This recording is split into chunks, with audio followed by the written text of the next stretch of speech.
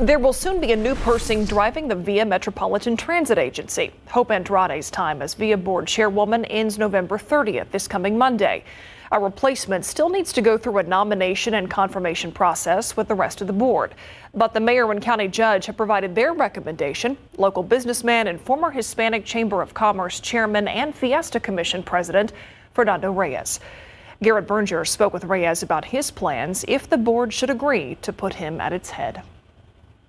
The chairman of two parts supplier companies for Toyota and the treasurer of the Political Action Committee linked to the successful sales tax campaign for transit, Fernando Reyes was tapped by County Judge Nelson Wolf and Mayor Ron Nirenberg to lead the agency that sales tax will benefit. What I can tell, it's a fantastic board that I'm going to be working with, and I look forward to working with each and every one. The tax money will begin rolling in 2026.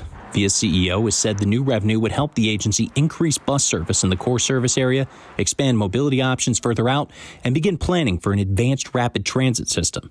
Speaking with KSAT today, Reyes indicated he plans to continue along that path, which outgoing chairwoman Hope Andrade helped champion. I think that's what the citizens of San Antonio passed. I don't think I'm going in there to change that. And my whole point would be, is there something that we could do more effectively within the mandates that the citizens of San Antonio gave us and the leaders of our city? Reyes said he has spoken with Andrade, though not other board members. And when pressed about any changes or new directions he might have for VIA, Reyes declined to answer, saying he wanted to have the opportunity to speak with other board members first.